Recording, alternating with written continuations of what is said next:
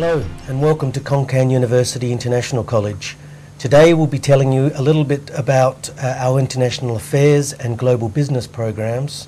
We'll be starting with the global business program and we'll start by asking members of the faculty to introduce themselves and tell us a little bit about themselves. Kim. Yes. Hello everyone. I'm Ajahn Kim, or my full name is Suwathana Sawadasuk. I'm alumni of KKU in Humanities and Social Science faculty, and then I finished my master's degree in Australia University of Wollongong about international business, and then I have some experience about marketing research in Bangkok about the food company for about a few years, and then come back to my hometown in Khon Kaen to teach students in KKUIC. Hi, I'm Dr. Chris. I got a PhD in financial economics from the University of California at Santa Barbara, and received an MBA in international business from l'École nationale des ponts et chaussées in Paris. I taught in London at Imperial College for several years after that, but I moved to Bangkok about 15 years ago to work as a financial analyst, and I've worked in and out of Thailand for the last 15 years in both private business and in continued university work. Everyone, I'm Dr. Mark, and I have a doctorate degree in international law and international business law, an undergraduate degree in international business as well as languages, both from well-known U.S. universities. My life has been spent in international business, in global business, as an executive at large public companies as well as small companies. So I have many years of experience all over the world, particularly in Asia, in several different aspects of business, technology, and commodities, and many other aspects. Okay, thank you, Mark. And my name's Peter Masters. I have an MBA in Hotel and Tourism. One of my first jobs was at the United Kingdom mission to the United Nations in New York, which was quite an eye-opener. After that, I went back to Australia to work in the family business, and I followed that up with working as an investment manager with some pension funds.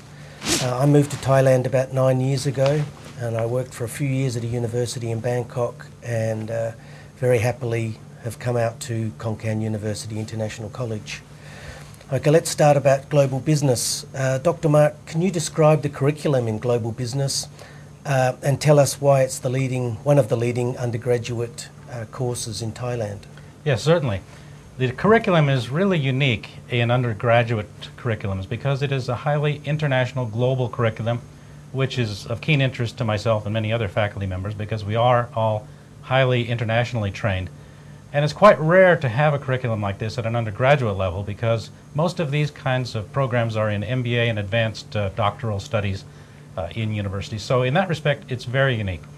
The other thing that's interesting about it is we try to combine a high achievement of academic standards and at the same time give students a real broad exposure to real-life projects, case studies, and doing actual business, which is, I think, another very, very unique aspect of our program. You won't find a lot of programs that allow students to actually go out and succeed and make mistakes in business in real projects, and we try to do that, and we'll describe that more. Thanks, Mark. Chris, would you like to add something to that? I'd just like to say that I've worked at many highly regarded universities at different countries throughout the world. And in many of those universities, there's a big emphasis on research conducted by faculty members.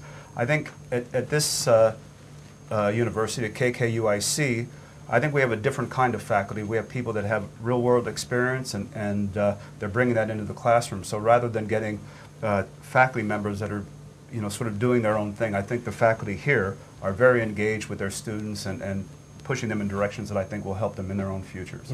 True. Mark, could you tell us about some of the projects that you've had your students do and what you hope the students will gain from the experience, etc., they'll gain from that? Sure. Well, first of all, I'd like to just tell a little bit about the methods that I use in my lectures, which is more of a Socratic method, which is more of an American teaching style, which is that we ask the students to discover for themselves what they're going to learn. It's a little bit more difficult, but once they get the hang of it, they adapt incredibly well, and they learn a lot more thoroughly and a lot deeper than you'd find in just a lecture-only format.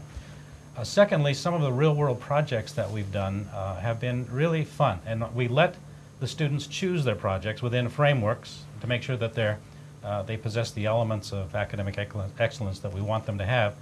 But for example, this term we had one student whose family has a very well-known famous candy company, one of the oldest in Thailand, and what we've done is design an export program.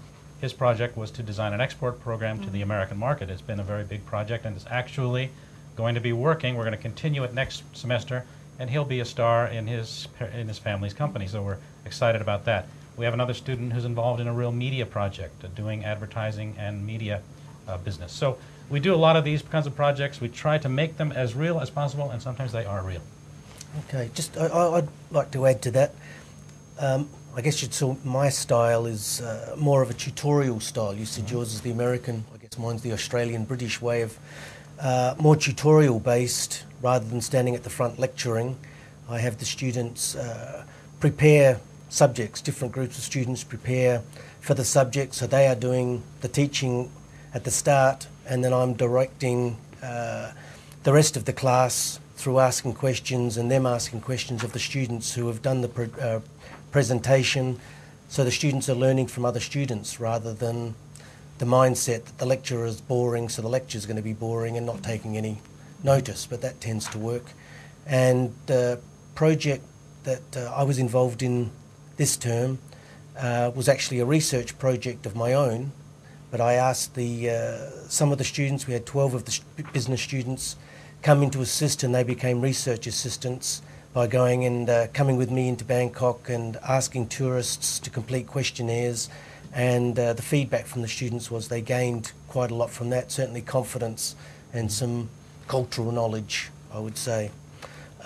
Next to Chris, sorry? Oh, I was just going to add that speaking of gaining confidence, one of the things that I really focus on, and I focus on my entire professional life, is leadership development. And I really want these kids to learn how to be leaders, every one of them. So we encourage that, all of us do, give them the tools where they can emerge and really be leaders. I sort of related to that. I think it's important that the kids not only learn things, but they really learn why things work the way that they do. And it's something I always work with my kids. I don't want to just tell them that, you know, this is the answer, or this is how it's done. It's important to me that they understand why things are done the way that they are. I think that's really the key to learning, but also getting engaged in a career and a way of living. Is there a particular skills that you'd like the students to be leaving when they graduate? They have these particular skills? Well, I like them to be job ready when they leave, whatever that means exactly. But I want to get away just from the abstract thought to actually applied work, where when they go into a business, they're ready to work from day one. That involves, of course, a lot of computer work and the sorts of projects and things that you've been describing. Okay. I just wanted to mention a few words about Pete. He didn't have time to introduce himself, but he is a well-accomplished lecturer, an MBA, and he joins us in the business faculty as one of our finest lecturers as well. So I'd like to thank everyone for taking the time to be with us today. All right, thank you very much for coming along, and thank you to everyone.